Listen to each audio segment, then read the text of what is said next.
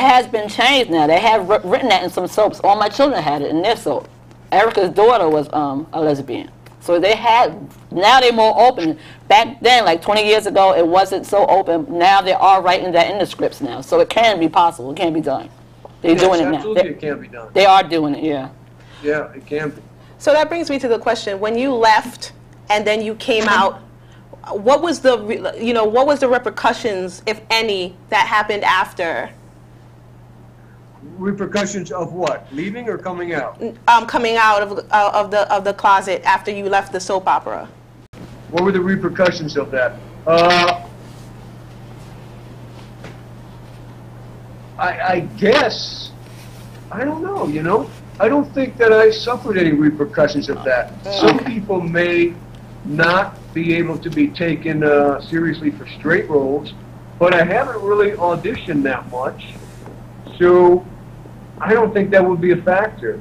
I think it was a really good thing for me. Okay. You know, I'm not a good bullshitter, I'm not a good liar, I really like to be honest, and it was hurting me, you know? So I think that's the bottom line. It made me feel better about myself. Okay, okay. Wow. And Thom, do you have any advice for your soap fans that maybe are dealing with the problems and the issues of trying to come out and they have not been able to yet because they're afraid that they won't be accepted? Maybe do you have any advice for them? Yeah, absolutely. I mean, the truth is, people are so much more accepted than they think, and that's almost always the case.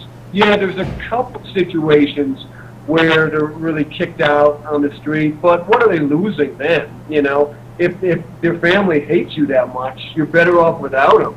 But you know, from the hundreds and hundreds of people that contact me, they say that they got much more support than they thought. And so I would like them to know that it's out there. There's so much more support than people think.